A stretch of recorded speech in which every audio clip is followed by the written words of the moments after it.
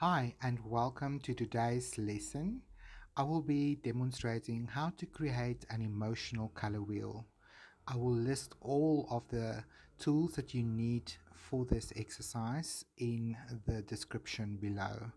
I will be using some gouache, a pencil, uh, a turner and various rulers to create a beautiful diameter and a color wheel, and I will be using this instrument to just allocate specific zones for me to color in with my gouache paint afterwards.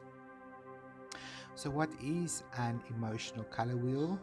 We use this exercise to help individuals to describe their emotions by using color, identifying various emotions to various colors. So this emotional color wheel will be different for every person that attempt this exercise, because we all have our favorite colors, our neutral colors, and our least favorite colors.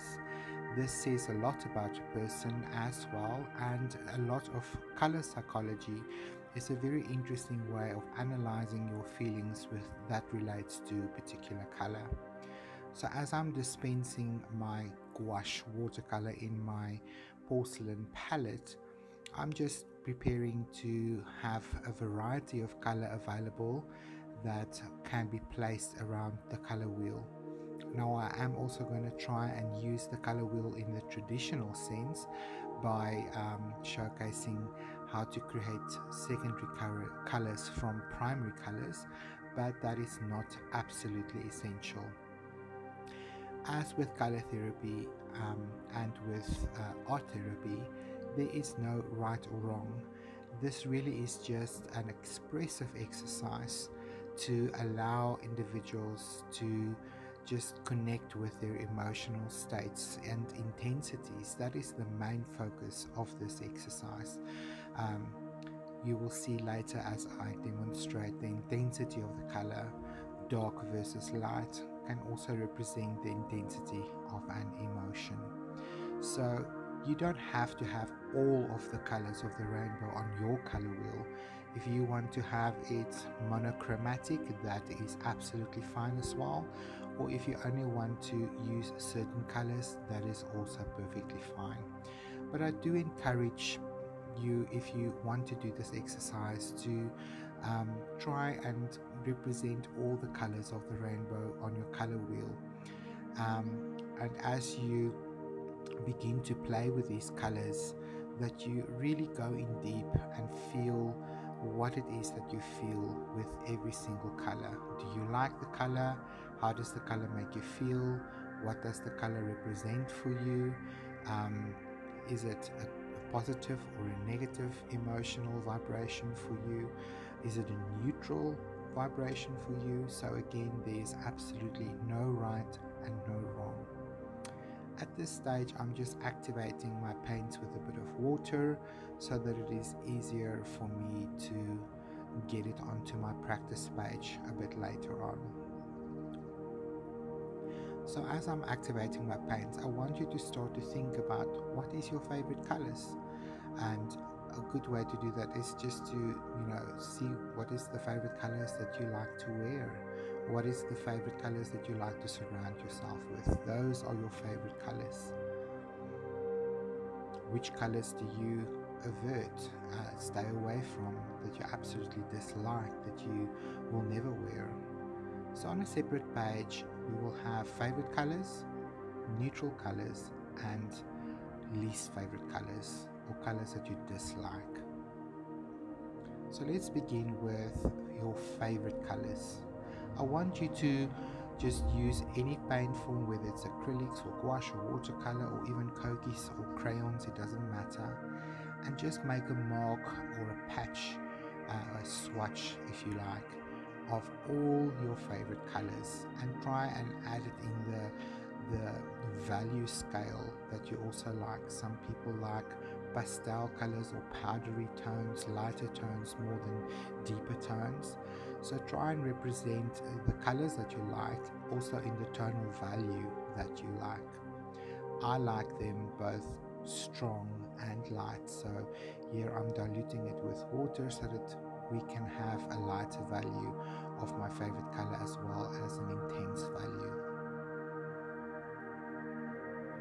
So some of my favorite colors are pinks and violets, blues and greens in various forms, particularly turquoise. And I will do a color therapy psychology segment later to just augment this video, that we can discuss and explore the different psychological values of color and the meanings behind it. But it is something that you can Google as well. Now I'm going to move to the colors that I strongly dislike. These are colors that make me feel uncomfortable, or colors that I just definitely will never wear because it's just a tone that I don't like. So one of these is very strong yellows, mustard tones,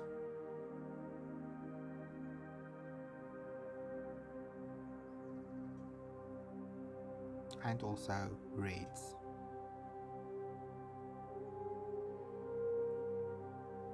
So it is interesting to analyze why it is that you dislike a color, because it does show you aspects of your psychology and emotions that you might be neglecting.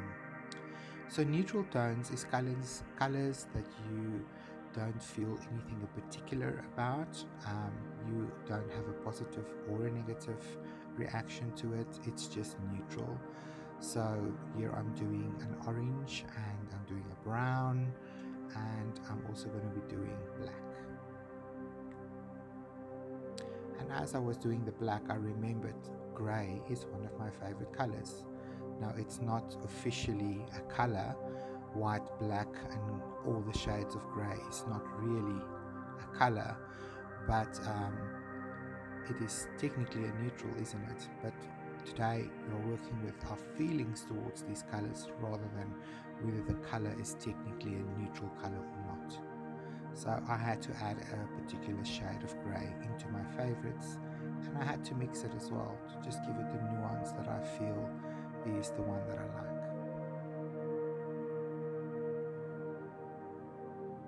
Right, so here is my favorite colors, my neutral colors, and my colors that I dislike.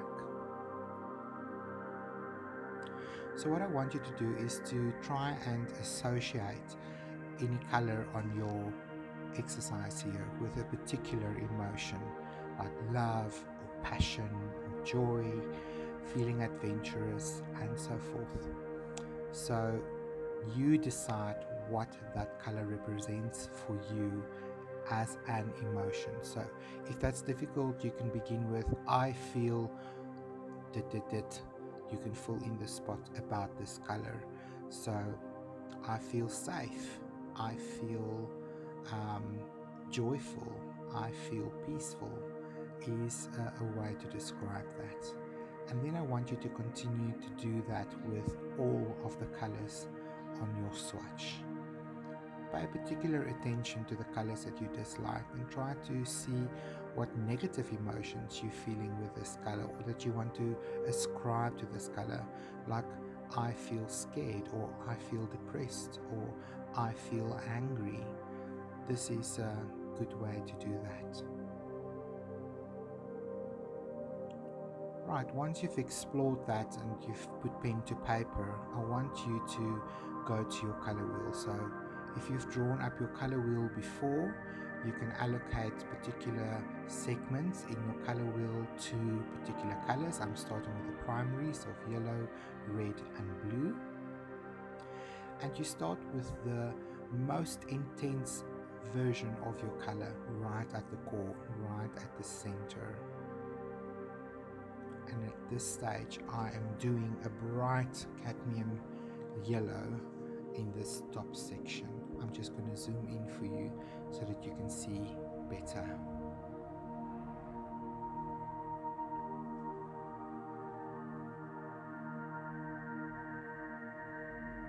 Next I'm going to be doing a red. It's also a primary color, and I'm trying to represented in this little pie shape here at its most saturated.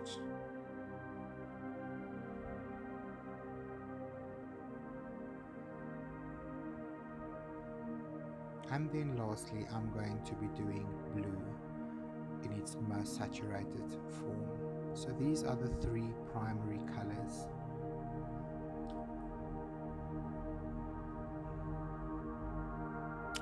Out of your primary colors, you combine them to create secondary colors. That's just an interesting fact. So for example, yellow and blue will create green. So I'm placing my pure green here in its most saturated form. Blue and red combined together creates violet. So I'm placing my violet in this section of my color wheel. And then lastly, yellow and red combined gives you orange. I notice that my color wheel isn't perfectly symmetrical and I've got more space on one side than on the other. Math is definitely not my strong point, but that's not essential because we are just going to play in the color wheel. It's not about how perfect it is. So now we're going to create tertiary colors. So if you add yellow to green, you get a yellow green. And if you add blue to green, you get a blue green.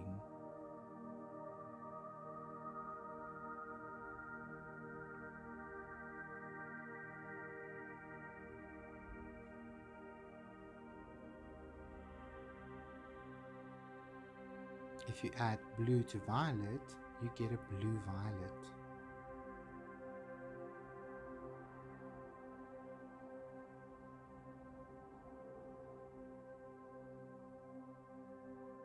That's usually the darkest color on the color spectrum.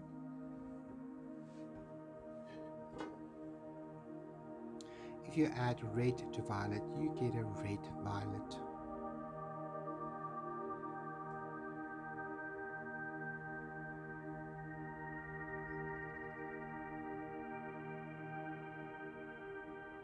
If you add red to orange, you get a red orange.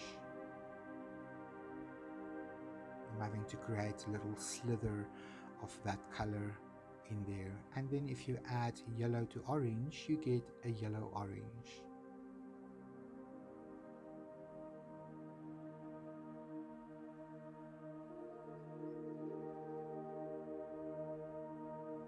And there we have a complete color wheel in its most intense form. So now what I want you to do is I want you to add white or water and create a lighter spectrum. So as you move to the outside of your circle, with each segment I want you to create a lighter version of the color. I've already done that for you here, and the next part of this exercise is to now superimpose your emotions that you allocated on your swatches onto your color wheel. And once you've allocated all your different emotions to the different colors, I want you to then think about intensity of emotions. For example, annoyed becomes angry, becomes enraged, or anxious becomes scared, becomes petrified, and so forth. So from the lightest aspect of an emotion to its most intense part. And then I want you to place the different intensities of these emotions on your color wheel. So if you're allocated a color, for example, as joy, think about the different levels of joy. You might have ecstasy right at the core and a light feeling of happiness on the outside of the yellow, and so on and so forth.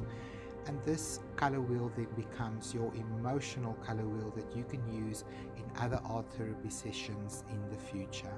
And this is the completed section. Thank you for watching.